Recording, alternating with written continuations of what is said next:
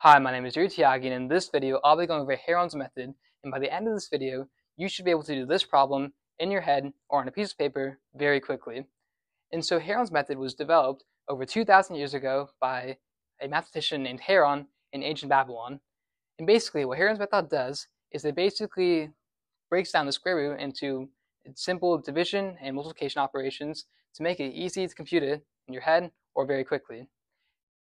And so Heron's method is actually used in modern computing. A variation of it is used in modern computing and software to find the value of square roots. And in older technologies such as TI calculators, or in 3D games, old 3D games such as Quake 3, this exact method is used to compute the value of square roots. So let me start with explaining what the method is. So the method starts with finding a guess for your value. So let's say we have a question, square root of x, and we want to find the value of that. And so our first step, using Heron's method, is to make a guess. And we set that guess equal to a. So this guess should basically be a number that you think is really close to the value of square root of x. The closer it is, the better, but obviously, you just want to find a close number that's not to be exact. Then, the second step, and this is the only next step, is all you have to do from here is take the average, to find the value of square root of x, all you have to do is take the average of your guess, a, and x divided by a, and that's going to be your estimate for square root of x. And so in other words, all you have to do is take 1/2 and multiply it by x plus, a plus x divided by a.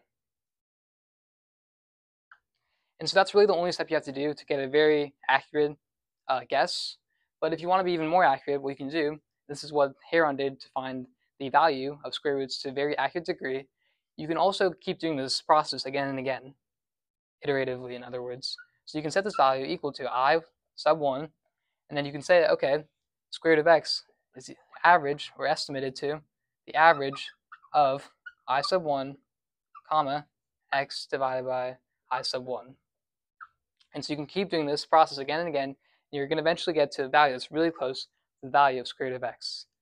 And so to write this formula, if we want to write it in terms of a recursive formula, we could write this as square root of x is approximately equal to a sub n plus 1, which equals 1/2 times an plus x divided by a sub n, where a sub 0 is equal to our guess. And so by this formula, as you can see, the more and more we'll do it, the closer we will be to our value, square root of x. Okay, so let's try doing this problem now, square root of 5,963, using this process. So our first step is we have to make a guess. And so looking at this problem, I want to make a good guess so I can get, a good average and a good approximation value. And so let's say I say, okay, 5963, I know that 70 squared is equal to 4,900, and 80 squared is equal to 6,400. And so 5963 is kind of in the middle of both. So what if I set my guess, my a value, equal to 75? From here, all I need to do is say that the square root of x, or the square root of 5,963, that approximation is about 1/2 times this guess, 75, plus this number, 5,963, divided by 75. So this was a little hard to do in your head, so let's just say, okay, 5,963, that's basically 6,000. So we'll call it 6,000. And then 75, I know that 75 times 4 is 300. Okay? And so from here, you can say that, okay, because of that,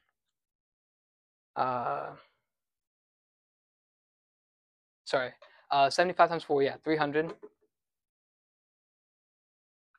Right? So 300, and then if I multiply that by 20, that's 6,000. So 4 times 20 is 80, and therefore this value should be 80. Or is approximately 80. And just to be more clear what I did here, basically what I did, I took 6,000, I said, okay, 6,000 is equal to 75 times 4, which is 300. And if you multiply that by 20, you get 6,000. And so the 75s cancel out, what you're left with is 80. So that's basically what I did right there. Now we need to take the average of 75 plus 80 and just do that. And so the average of that is equal to 77.5.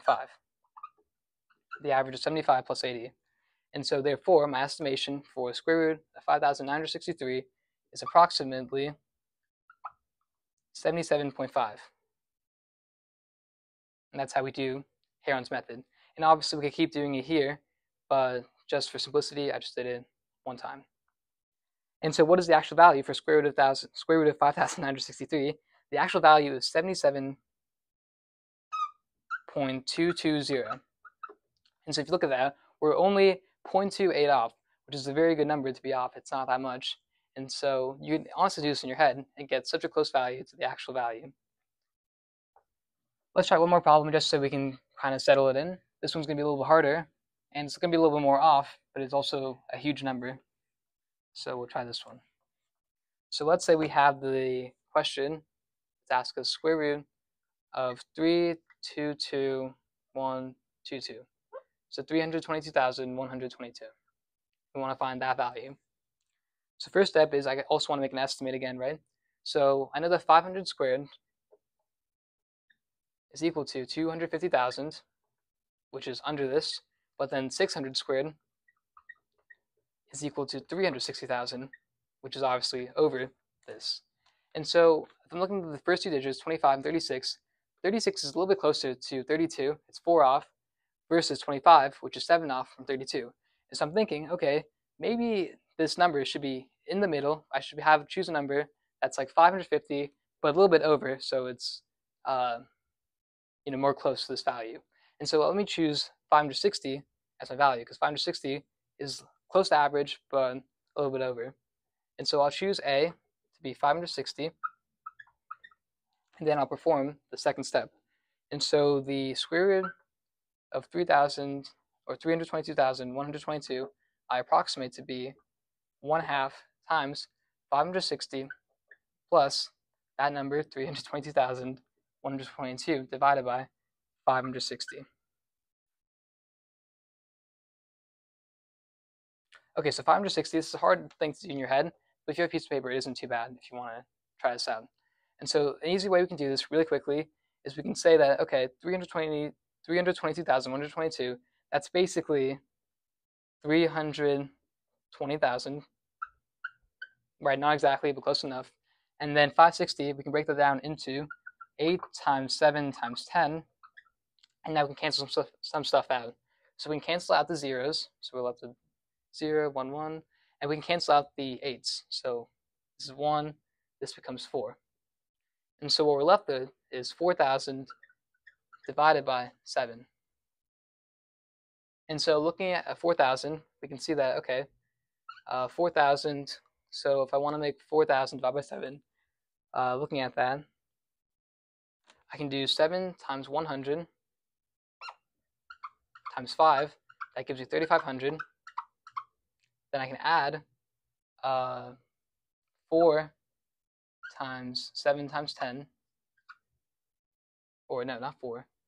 I can add 7 times 7 times 10, that gives you 490. If you add this together, you're going to get 3,990.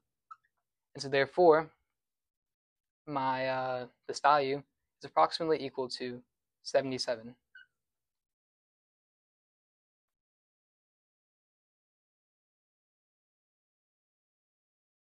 Wait. No, sorry, it's equal to 570. Yeah, I messed up there. So basically what I did is I just said, okay, so 7's cancel out here, here. So yeah, 500 plus 70. So 570 is my estimate for this division. And so now what I have to do is I have to do 1/2 times 560 plus 570. The average of that is equal to 565.